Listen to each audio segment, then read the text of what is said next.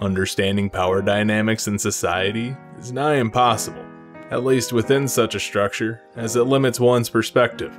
While comprehending the idea of supervisor and underling, moneyed versus poor, and badged versus private individuals seems generally self-evident, questioning these structures' existence, morality, and legitimacy is often frowned upon or even scoffed at, as supposedly without these structures, society itself would collapse. By its very inception, those outside the system are deemed immoral deviants, inherently creating that boundary of those within and those without. And seeing others go against the grain instills a deep-seated disdain within us humans, as they're breaking the social contract that we all signed, regardless of harm. As such, the moral question is pushed off the individual and carried by the enshrined system society elects to follow, entrusting a great amount of power into a few. This brings me to Akudama Drive, and the notion of government's corruption and anarchism. Akudama Drive portrays a dystopian world strictly controlled by an all-powerful overarching system of government enacting authoritarian policies. After a civil war in Japan where Kansai and Kanto fought, the Kyoto versus Tokyo regions respectively, mind you, the Kanto region won out by dropping an experimental weapon on the Kansai region. This is incredibly reminiscent of the nuclear warhead detonated on Japan during World War II, so the parallel isn't lost. Aside from already leaning heavily on the imagery of the fallout in the wasteland from the 2 bombs dropped on Hiroshima and Nagasaki, the victor of the war, Kanto, turns the loser, Kansai, into a vassal state, drawing on the post-war imagery of the Japanese occupation by America after World War II, which led to an increase of factories for commodity production, with the US being the primary market in the recovery years. The parallel there being Kansai's main purpose in Akudama Drive is to support the Kanto region by producing for them. Specialty items like high-grade military technology and luxury goods are made in factories in Kansai, becoming the entire economy there. This sets up a massive dependency, where without Kanto using Kansai to produce items, people would be out of work, with massive unemployment. The main character of the series, an ordinary girl who works for the system, gets roped into the life of a high-tier criminal by stumbling her way into a train heist to steal one such luxury item being delivered to Kanto. Threatened with her life, she has to go against the system she worked for, realizing the sacrifices it's built on, and choosing to do everything in her power to overthrow that system in the end. Is that easy for her? No, as the normalcy she's accustomed to is so ingrained, she can't leave it behind, as long as she believes there's a chance for her to return to it. Unfortunately, she's already labeled a criminal by that point, and immediately has to run away with no chance to explain her actions. It's only then she realizes how bad the police are, willing to hand children over to the state as a sacrifice with little care for their own citizens. She uses her new status as a criminal to throw society into chaos, eventually leading the people in revolt against the police. But where this is easily read as a civilian leading a revolt against a corrupt government, the message here is deeper than that, as the government in this series is functioning.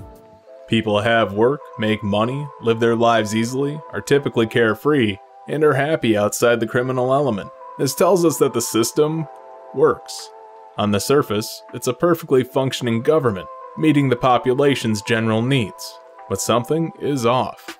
And that's the mostly robotic police force quickly processing people for petty crimes, dishing out fines, and jail time.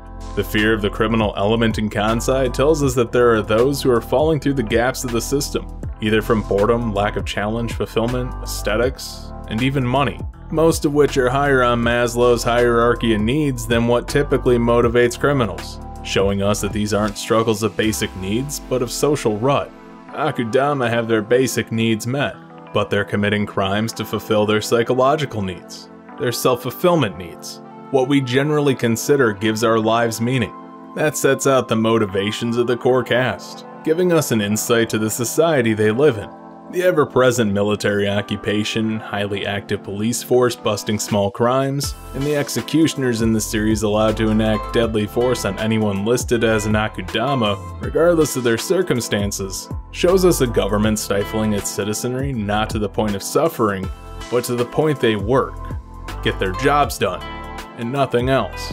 Massive displays of force are used on even small-time criminals to send a clear message, spun to ensure that the government maintains its authority and monopoly on violence.